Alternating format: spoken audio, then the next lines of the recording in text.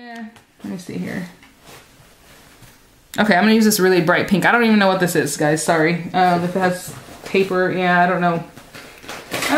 Here we go. At the very end of the thing. This is Impeccable Yarn by Loops and Threads. You can get this at Michael's. I think that's the only place that sells it. And this is color Arbor Rose. Arbor Rose.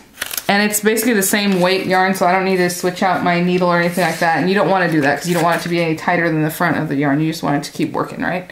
So let me get the middle. So I always start off, if I'm going to change out the color, obviously this is where we ended, but I'm going to start it there too because we're going to add tassels, and the tassels will end up covering up all this where you switched out the yarn colors and things. So I really like to start there. That's just a good place to start instead of starting somewhere else where you're going to end up trying to hide it, okay?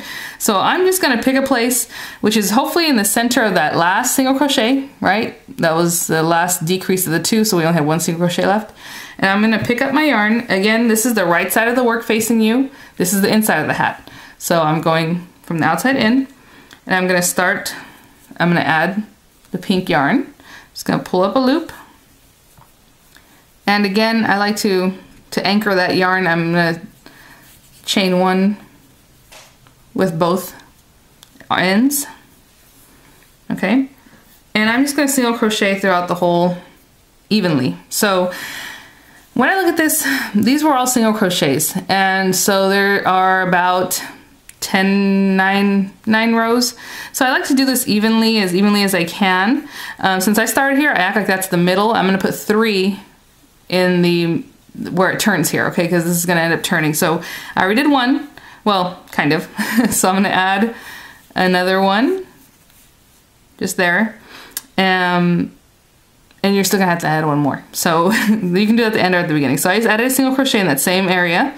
I'm moving to this next area, which is basically where the next row starts or ended. And I'm going to try to kind of find your way in there. And, you know, this is up to you how you want to do it. A lot of times with crochet, people say, oh, just kind of feel around when you go to do this. So it's up to you. So I'm going to pull up a loop and my single crochet. So I'm going to single crochet evenly around the whole perimeter. It gets easy when you get to a part where there's actually crocheting going on. I'll show you that in a second when I get there. So I'm going to kind of evenly try to space this out so I can get to this top area. Oh my goodness, my phone keeps going off. I'm going to evenly space some single crochets. And it doesn't matter if you how many or little you have. If you know that you had 10, then try to do 10 at the other flap so that you remember exactly how many, okay? So I'm going to crawl up this area here, single crocheting, and I'll get to you back when I'm done. So I just want to show you, it took me 10. I was able to put 10 evenly spaced across here. And if this is your first time making this hat, I would definitely encourage you that you do not change out the color, because then you won't be able to tell. You won't be able to see like where this went in, where it came out, but since this is pink, you can kind of see it a little better. And I just kind of try to keep it as even as I can, okay? So that took 10 to get to this side here. Now, this is where it starts going straight across, okay? So as you can see, this kind of item came out here. Now this is up to you. Sometimes I choose to not go into this one and just go into the next one, and you can decide how you want it to look. So I'm gonna go in there and single crochet and bring that over. And it just kind of pulls that together. If you wanted to go into that first one, it would look a little bit different, and that's up to you. And of course it would add another stitch. So you would put it in here and then keep going. And you know, it's up to you. You do what you like. I just kind of skip over that one. So I go into this next one, but that's up to you. Like I said, do what you like. And this is easy because these are all double crochets, and you can see clearly that they're double crochet. So all I do is just do 1 single crochet in each double crochet. So that's what's nice when you have the beginning and the end, or like where you can just stitch right over what was there. But we're gonna keep going.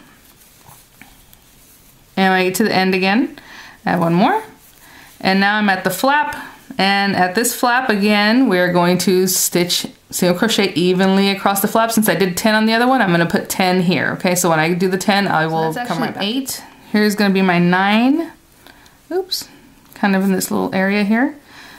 And I wanted to show you 10 brings you right back to the tip again, right into that last single crochet that you did when you decreased them. So that's 10. I'm going to add 2 more in here. So when you go to turn, there's 3. Okay, so that was 1 in that area. I'm going to add 2, 3. Get that yellow yarn out of the way for now. Okay, and that kind of gives you a little corner to turn, and it's going to look like kind of like a shell. And now you're going to go up the other side of your hat. So since we did 3 there, we're done with that stitch. We're gonna go into the next one. And like I said, you kind of have to eyeball this one. I kind of have a way where I stick it in between where there's like a little loop, and then the next one I stick it in this, it looks like a knot, but I kind of shove it in there and it has a little hole and you can bring it up. So that's how I do it. I mean, so pretty much in each row there's gonna be a stitch. Like here, this is where I stick it in between these 2 guys. Oh, there should be 2. And then the next one I pick up is again that weird little knot, and it does let you go through there. So I'm gonna push it through there. Okay, and I'm gonna continue up the side till this is the back area. Actually, did we just do the back? We did the back. So as you're coming around, you're gonna come around the front. The front, again, you just put one in each of your double crochets, and I'm gonna come back down the other flap, okay? So I'll come back at that very beginning. So remember, we had already put 1 single crochet in here after we chained 1. So this is my last single crochet over here. But what I need to put 2 more in here to make it 3, just like we did on the other side when we had the 3 going around, okay? So since we start with 1, we're gonna add 2 more. Or you can start with 2 and add 1 more at the end, it doesn't matter, as long as you have 3 there. So there's 1, and here's 2, and that's the end of it. And then I'm just gonna attach it to the beginning, chain 1 or wherever you wanna put it, because basically it's gonna get covered anyway. So that's it. So I'm just gonna pull it through, and we can weave it off now, or fasten it off. So I'm just gonna cut off a little bit. And again, I like to pull it through this way. That's just how I do it. And give it a nice tug. And that's it. So your hat, we have all these different things that we gotta weave in later, but I just wanna show you it is done. And so what we're gonna do is decorate it now. You can just leave it like this, and then add your, see the wider part is the front, okay? So there's less stitches in the back. There should only be about 7 or 8 stitches back here between one ear flap to the next. Look how cute, it's like a little pink lemonade hat. So what I'm gonna do is make a little flower, and I guess I'll show you guys how to do that, just a really basic little flower I'm gonna add on here with like a button, and then we're gonna add braids for the sides of the ear flap. But isn't that cute? And some people just leave them like this anyway, so that's up to you, but let's get it decorated. Okay, so I had to kind of change out my venue here because my kids got home from school. I'm in my craft room now, so it's a different background, but we're gonna go ahead and decorate our little hat. We just finished it up, and instead of taking time to show you how to make a flower and other things just because it's gonna be a waste of time to just make the hat, I'm gonna make it a little quicker. So what we're gonna do is go ahead and finish up adding their tassels, and I did make a little flower off camera, and I'll give you a link to different flower tutorials if you would like to check those out. I always Google, you know, flower, 5-petal flower, 6-petal flower, whatever it is that you want, and then find it, you know, online. So all these other little bits that are inside your hat, all these extra strings, what I would do is just take a needle, a yarn needle, so it's very wide, so you can actually put your yarn in there, and just sew it in, back into the hat, underneath, wherever you think it's gonna hold it best. So like, for here, I might go this way a little bit, and then this one's really short, but you can knot it, maybe give it a little knot, and then go back in the other direction, then cut it off. You just kinda wanna weave it back into your work, that way it doesn't, come apart, okay? So like if you were to wash it later or whatever, it's not just gonna fall apart. So I just like to kind of go in either direction. Like this one's too short to knot, but I would just do what I can. And you're gonna do that with all of them, okay?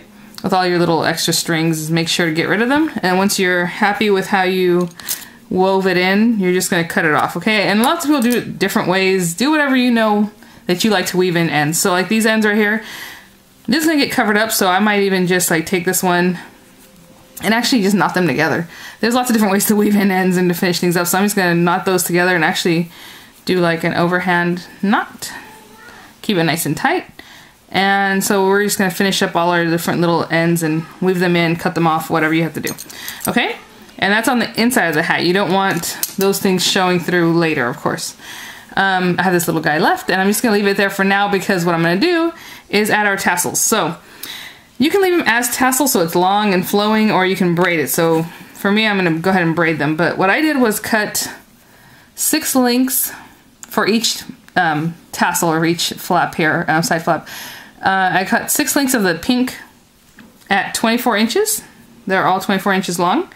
And so total you're gonna cut 12 of them because you need 2 sets. That's what I did. If you wanna keep it all one color, your little tassels, go ahead and do that. If you wanna variegate the colors like I'm gonna do, that's, you know, you can do that too. So what I do is line them all up, and I had them right, but now they got all mixed up. There's 4, 5, 6 lengths. Again, they're 24 inches long, and that'll leave you tassels that are like between, you know, 9 and 11 inches or so long. I forget how long they are when after you fold it. So here are my 6 lengths. And then I have 3 of the yellow, okay, of the ducky color. There's 3. And this part is like, you know, it doesn't really matter how you line them up, but I'm kind of the opinion I need to have 3 of the pink, 3 of the yellow, and then 3 more of the pink. For whatever reason, I just like to do it that way, or if I have other colors or 3 different colors, just keep them all kind of together, but separate, as you can see. And what you're gonna do is just take that and fold it in half. Okay, so now I have it folded in half. They're about 12 inches on either side. I'm gonna put this down for a second. And all you're gonna do is take your crochet tool, and from the inside out, okay, from the inside out, the inside of the hat, pointing out, you're gonna take that crochet hook and bring in your pieces that you're gonna be using for the braids here. And you're gonna pull it through. Sometimes it can take a little bit of work because some might stay on the other side, but just kind of pay attention to what you're doing and make sure you bring them all through. Okay, now that I have them all through, I'm going to grab the other end. And there's that little extra guy, and I just can't leave it there. And bring it through the loop. Okay, so now what's gonna end up is you're gonna have the decorative nice side of your loop facing out. And then before I give it a nice tug, I like to kind of arrange it so that the strands are like 3, 3, 3, just kind of how I brought it in. Because once you start pulling it, as you can see, the different colors want to come together, and then it just looks nicer. Okay, so it kind of left them so that they're pink, yellow, pink, like bands. And you can pull it as tight or as loosely as you want. So I'm going to pull it about that tight, okay? So it leaves a little knob there. And now all we're going to do is start braiding. So what I do to braid is I get all the colors together that I should have. So since we had 3, each set of braid color should have 6. So this one has 6 strands of pink, 6 strands of yellow, and then another 6 strands of pink. I'm sorry, my kids are watching Hunger Games or whatever that, Catching Fire, whatever it's called. So maybe you can hear that in the background. And all you're gonna do is braid it. So just start braiding like you would braid your hair. Okay, so I'm gonna go all the way down this strip, braiding, braiding, braiding until I get to the very end. Once I get towards the bottom here, I have a couple inches and they're kind of raggedy. I'm just gonna finish it off, just kind of hold them together. There's a couple that are already kind of at the end. So I'm gonna hold them together, and you're gonna make a kind of a big knot because by the time you get it to the bottom, it'll be back where it needs to be at the very bottom. So I'm gonna push all these guys through, and we're gonna do the exact same thing for the other side. I'm just knotting this, okay? So make sure you get all your strands through, because by this time sometimes some of them are really short and some aren't. And when you pull it, you're gonna push down so that it doesn't get too tight on the part that you don't want knotted up. Obviously you want your braids out. So I'm just kind of being really loose with it, kind of pushing this down. And until you get to where you like it. And then obviously on the other side of the braid, you're gonna do the same and try to keep it so that they're even, so that they're the same length. So there it is. So that's one of your little braids that are just gonna hang down really cute. Give it a nice tug. Now, sometimes I like to leave it like this, kind of jagged. If you don't like that, all you're gonna do is just keep them together and cut them so that they're all about the same length. Okay? And that just gives a neater appearance. But I kind of like when they're just kind of all different. So I'm gonna do the exact same thing for the other side of the flap. Okay, so here we are with both of the little braids. And since you measure them out at the beginning so they're about the same, it ends up being pretty close to even at the end, okay? So, maybe I give it a tug this one, there we go. So there they are. So that's it. And then, I mean, you can leave your little hat like this. It's super cute. Like I said, I just downloaded a little, actually what I did was I was looking for flower tutorials, and I didn't really find one that I was happy with, and then the size and whatever else, so I just made this up. So what I did, and I don't know why I told you guys, I just Googled it and it's not true. So what I did was I made a magic ring, and in that magic ring I put 15 double crochets, okay? So 15 double crochet with the yellow, then I changed over to pink, and in every other double crochet I did 15, and every other, and then I joined it together to make a circle. Just pull it tight with the magic ring and then join it together at the end. I put in every other double crochet, I did a single crochet, 3 double crochet, single crochet. I skipped one, went to the next double crochet, I did single crochet, 3 double crochet, 1 single crochet in the same place. Skip one and do the same thing again. So every other double crochet I did what I would call a scallop or a shell, I guess, and it made this cute little loopy flower. I didn't even know what to expect because I really didn't know what was going to happen. So that's all I did. Okay, so hopefully you can kind of follow along with that. And so what I'm going to do now is attach this to my hat, and I was going to put some leaves and other things, but I'm just going to leave it like this. So basically, if you're wearing the hat or your little, you know, child or whoever, you're going to put the little flower where you think might be cute. So obviously over to the side somewhere. I think right there is cute. That's good. And so I am going to a little bit more over.